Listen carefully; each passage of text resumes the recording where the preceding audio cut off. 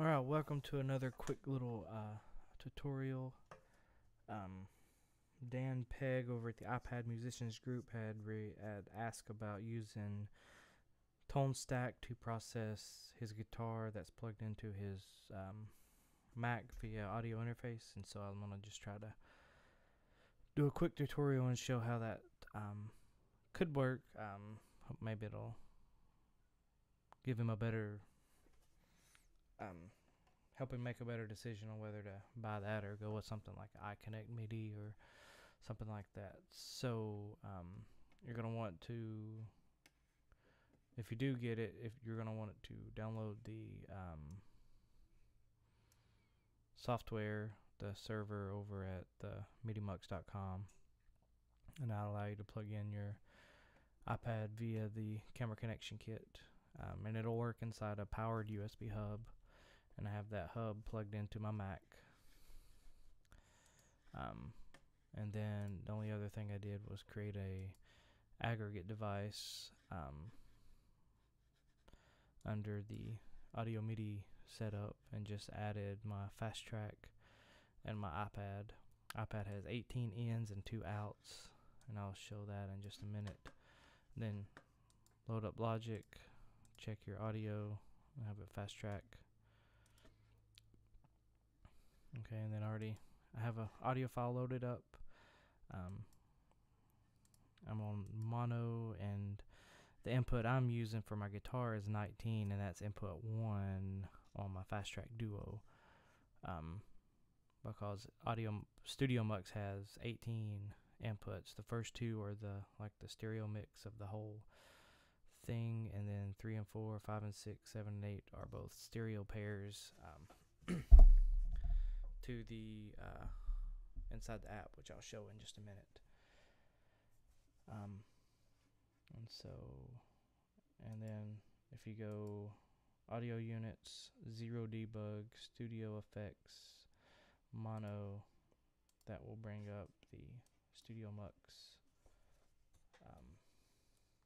plugin, which you'll install previously. And then on my iPad, I have loaded up StudioMux, and then if you want to load in, plug in just effects, not audio unit, inner app, scroll down to Tonestack, and just drop it in number 2.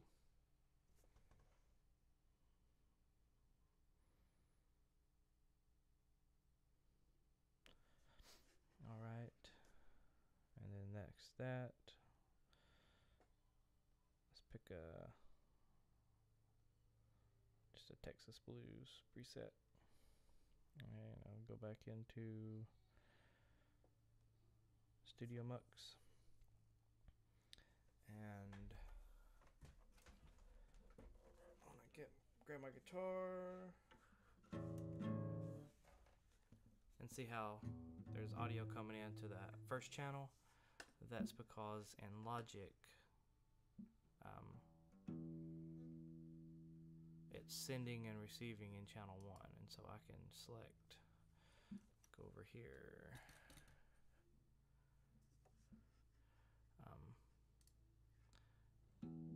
and select Tonestack, and select Tonestack, because it's receiving from Tonestack, and it's sending to Tonestack and receiving from Tonestack. And you can see now it's on channel 2. Alright, let's turn.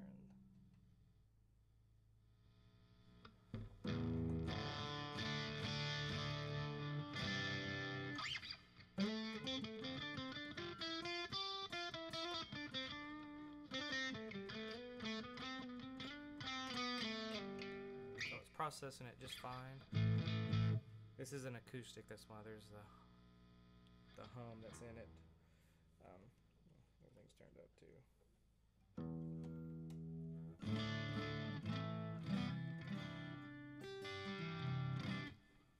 Okay, and So in order to record that in, put my guitar down. Alright, in order to record that in, what I'll need to do is bust that out. Hold Alt. Then I'll create another audio input. And that input's going to be bus 1. You know, I can go out stereo 2 and 3 as well. Record enable.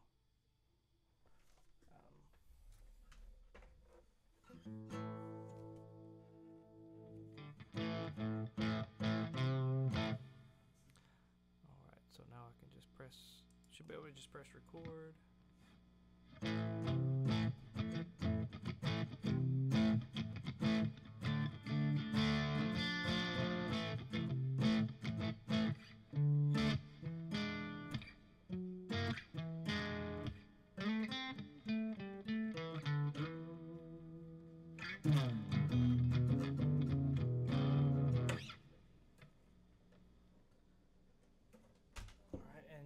Notice, let me stop it, and then you will notice, let me focus that, let's see, let's solo the top one.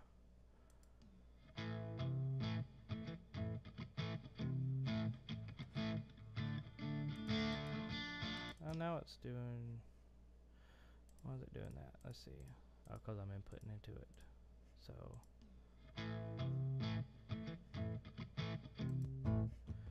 Okay, so without the effect being plugged in, audio 1 or channel 1 is going to record a dry signal. That's why we bus it over to a second audio. And if we solo that,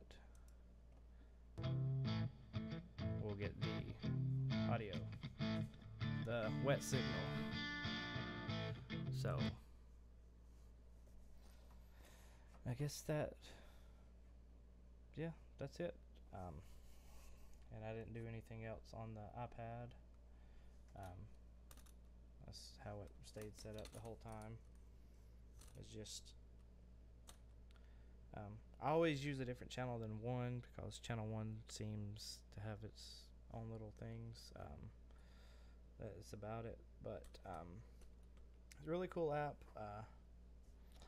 I don't use it that often,